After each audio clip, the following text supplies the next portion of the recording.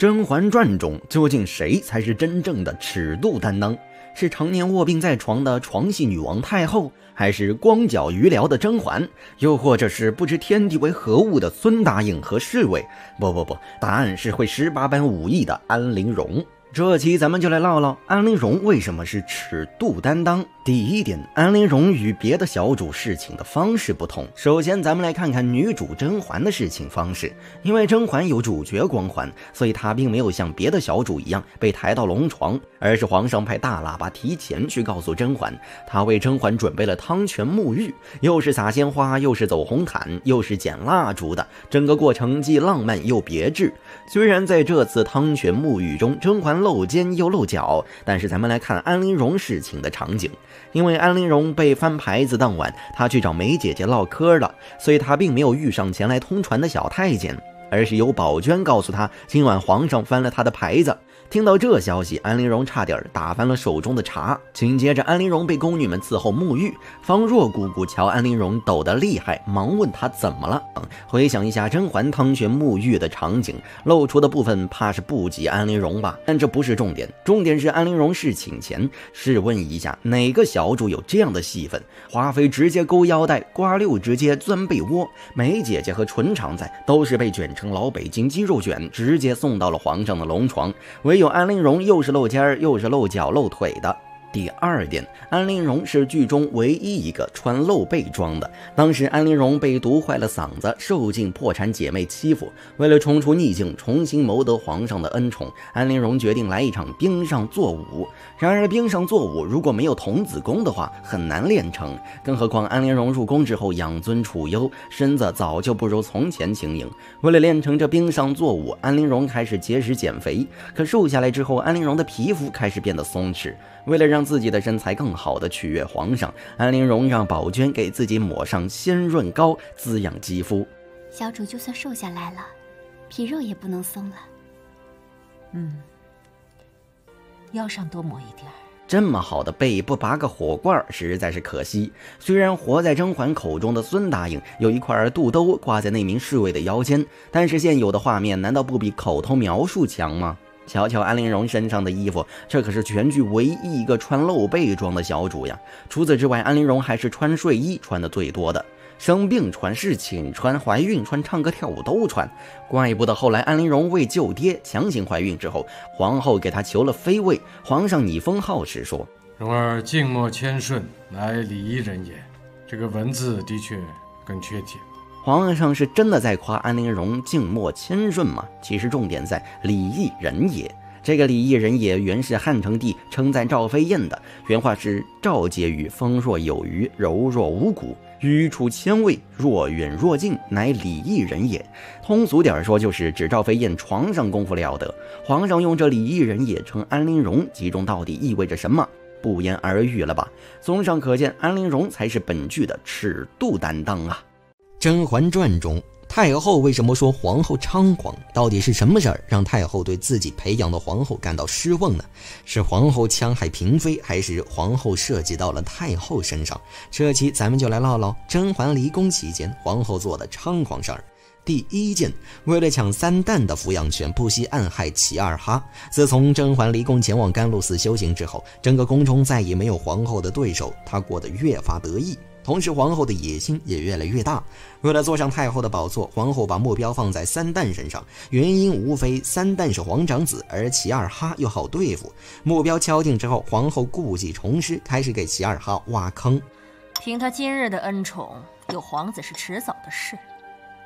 还是齐嫔说得好啊，若他是个不能生的，那就好了。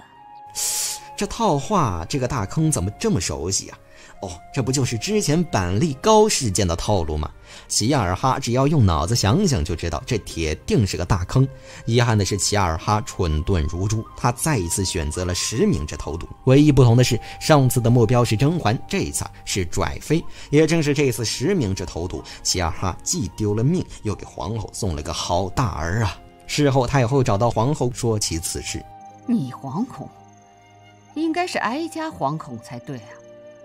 你这样的好手段，逼死了齐妃，夺走3阿哥做自己的儿子，多干净利落。可见太后对皇后的所作所为感到十分不满，她恨皇后的心狠手辣，也恨自己竟然教出了这样一个孩子。如果以前皇后对富察贵人对新贵人做的事儿，太后可以睁一只眼闭一只眼，那么现在没有人可以制衡皇后，皇后还要继续戕害嫔妃，这已经踩了太后的底线了。第二件，放火放到太后宫里。当时皇上到凌云峰给自个儿的大侄子送户口，皇后得知甄嬛怀了孩子，气得火冒三丈。于是为了阻止甄嬛回宫，皇后设计了3件事，分别是断香事件、扭伤脚事件以及寿康宫走水事件。这3件事中，前2件很明显都看得出是皇后动的手脚。寿康宫走水又是怎么确定是皇后安排的呢？首先咱们来看看皇后拿着从平西西买的香拜佛时，皇后身边的人是谁？惠春啊，是不是感到有点不对劲儿了？皇后的贴身丫鬟简秋去哪儿了？如果说皇后宫里有事需要简秋留下来打理，那么咱们接着往下看。皇后利用天象一说，阻止甄嬛回宫，故意扭伤脚之后，皇上收到消息，赶到景仁宫表示关怀时，咱们看在场这么多人，少了谁？还是简秋啊！简秋作为皇后最信任的大宫女，皇后脚扭伤了，皇上都来关心了，简秋依然不在，这说明了什么？说明简秋给皇后办事儿去了。不信咱们接着看看，皇后安排一堆放火人到太后宫中，表面上说是为太后驱邪祈福，实际上皇后是让这群人制造一场意外失火。果不其然，这群放火人跳着跳着点燃了寿康宫。这时除了除夕第一时间冲出来保护太后，咱们看冲出来的还有谁？这不是简秋吗？护驾！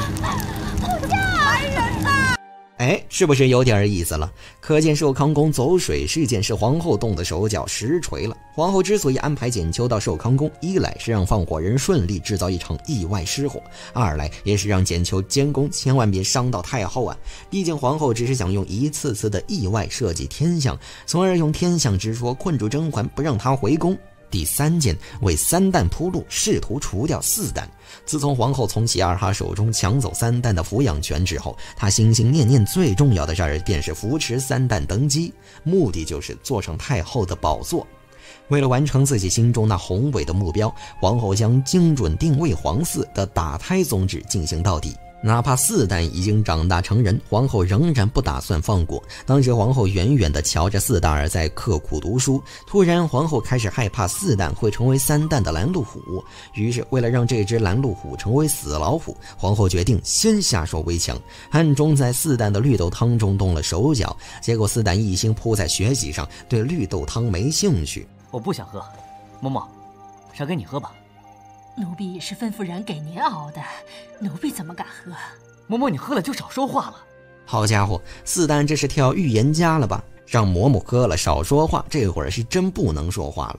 幸好4旦儿不是个嘴馋的人，要不然躺板般的就不是嬷嬷，而是4旦儿了。4旦儿瞧着嬷嬷鼻子流出那假假的血，吓得一溜烟儿跑了出去，恰好撞见了梅姐姐。梅姐姐得知4旦被害，立马将她领去见太后。太后了解了事情的来龙去脉之后，心下一惊啊！宜修，你疯了！这么大的胎你也敢打？对于这场绿豆汤事件，到底谁是犯罪人？太后心里明镜儿似的。但为了维护家族的荣耀，太后阻止了案件调查。直到安顿好了4旦的住处以及梅姐姐离场之后，太后终于忍不住指责皇后太猖狂了。正因为有了3阿哥这个义子，才更要为3阿哥铺平太子之路。皇后真是越来越肆无忌惮了，宫中竟连一个压制她的人都没有。长此下去，只怕皇上要后嗣凋零了。如果说皇后抢3旦的抚养权是为了太后之位，从而光明正大的延续家族的荣耀，太后只是痛心自己竟然培养了这么一个孩子，那么皇后为了阻止甄嬛回宫，不顾太后的性命，也要纵火制造天象一说，以及皇后为了扶持3旦，不惜谋害4旦，已经触及到了太后的底线。